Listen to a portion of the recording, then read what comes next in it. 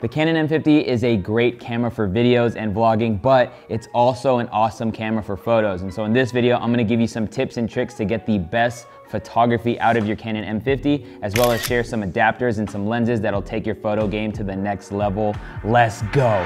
You gotta just press record. Hey, what's up? It's Omar with Think Media, helping you build your influence with online video. And this channel, we do tech gear reviews, but also tutorials and tip videos just like this one. So if you're new here, consider subscribing. So when the Canon M50 first came out, we were super pumped about it, not only because of its small form factor, its ability to shoot incredible video, having incredible autofocus, but because of it being a mirrorless camera, it actually makes taking photos a lot easier than your traditional DSLR.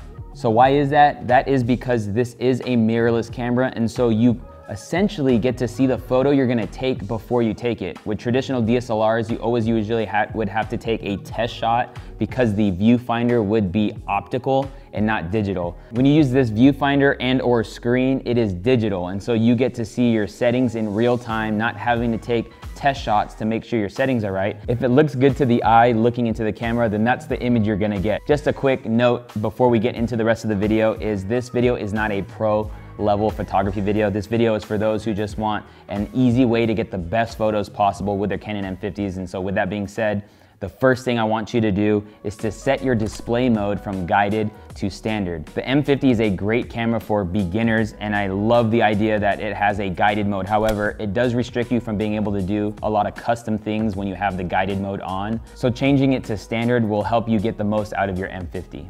The next thing you're gonna wanna do is change your dial to the M, which is manual. This is a great mode to really have full control over all your settings like ISO, aperture, shutter speed, and things of that nature. Don't get overwhelmed. I think there's a great rule of thumb to get started when you're shooting in manual, and that is simply setting your shutter speed to 1/125th of a second, lowering your aperture to as low as possible, and setting your ISO to auto. This will allow your camera to do most of the work in exposing your image. Now, if you need to darken your image, you're gonna crank up your shutter as needed until your exposure meter is at around 0. I just think 1/125th of a second is a good place to start, especially when shooting indoors or when the sun is setting. I don't encourage going lower than 1/125th of a second for your shutter speed because holding the camera handheld, it's hard to keep steady as a photographer and not provide motion blur. Now, if you're using a tripod, you can get away with lowering your shutter speed to a little bit lower than that. However, either way, I don't encourage going that low, and really pushing it is like 1/60th of a second. So just keep that in mind when taking photos, especially when you're shooting handheld.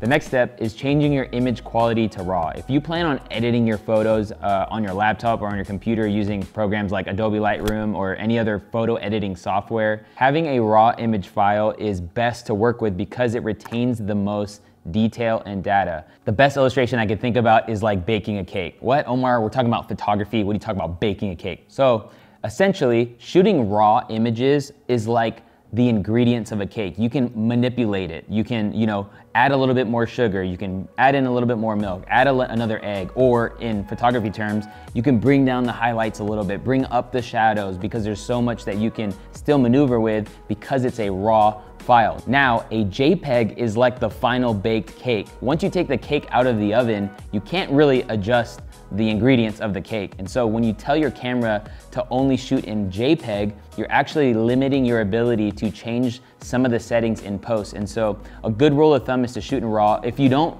really care to actually edit your images in post, then by all means shoot in JPEG. And I think the best way to do that is to shoot in the large JPEG file, just so you're shooting the biggest picture possible. But we really encourage shooting in RAW, especially if you plan on editing your photos in post. The next tip is your autofocus settings. When you're looking in your camera, make sure you tap the Q on the top right, and then on the top left where it says AF, you wanna make sure you select tracking as your autofocus mode, and then on your autofocus operation right below, you want to change it from one shot to servo. What's great about servo is it simply tracks whatever you tap to focus on, and whether you move or whether the subject moves, it'll keep them in focus. Which brings me to the next tip, and that is touch shutter. The M50 has a cool feature that allows you to simply tap on a subject, focus on it, and it'll take the picture all with one tap. That makes taking photos very, very easy. However, if you ever wanted to play with the autofocus, like tap on a subject and then move around, and you didn't want it to take a picture, you simply have to toggle it off by tapping the icon on the bottom left of the screen. Once you tap it, it disables it, and then you can simply tap on stuff and you no longer have to worry about it taking a picture. Now, if you just want to turn it back on, tap on the screen and now you've enabled it and you're good to go. The next step is to consider investing in prime lenses. Prime lenses are probably the most affordable way to get the most pro-looking photos possible. The reason being is because whenever looking at a photo, usually the distinguishing factor is that super blurry background. And when you have your subject in focus and that background super blurry, pictures usually look pretty darn cool. And the way to achieve that is with very low aperture. If you bought the M50 and it came with a lens, the likelihood is that you got a kit lens with that camera, and kit lenses aren't really designed to get you that super blurry background. However, we actually made a video on the best lenses for the Canon M50 to get you the best quality looking footage and or photos as much as possible. Make sure you check out that video. We'll put a link to it in the card and in the description below. And while we're talking about lenses, I quickly wanna bring up lens adapters. Now, the Canon M50 has an EFM mount and a very limited mount as far as what lenses are offered for photography. They have great vlogging lenses with this mount, and Sigma just dropped a new lens too, which is pretty cool. And by the way, we'll put all this info and links in the description below, so please check it out. But lens adapters are pretty cool because it kind of unlocks your camera to do more by mounting different kinds of lenses on it. And so just keep that in mind. We actually also made a video on this Viltrox adapter,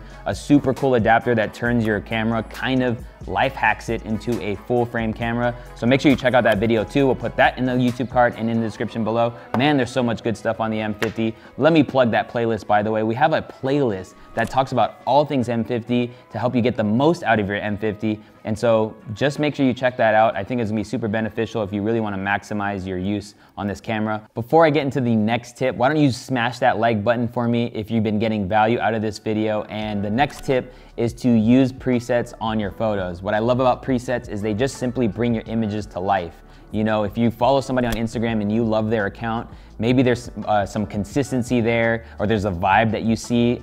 The likelihood is that they are using a preset on all their photos. And so it's really key if you wanna create a vibe with your photography to find a preset that works best for you. I actually sell my own presets. If you wanna check those out, I'll put a link to them in the description below. But I've designed these presets to look good on any kind of photos you take. So whether you're doing landscape or if you're doing, you know, portrait photography, these presets are designed to look great on no matter what kind of photos you take. So those are some tips that I hope will get your photo game to the next level. Question of the day is, what kind of photography are you into? Do you like doing portraits, landscape, engagement shoots? Let me know in the comment section below, and I can't wait to see you in the next video. Take it easy.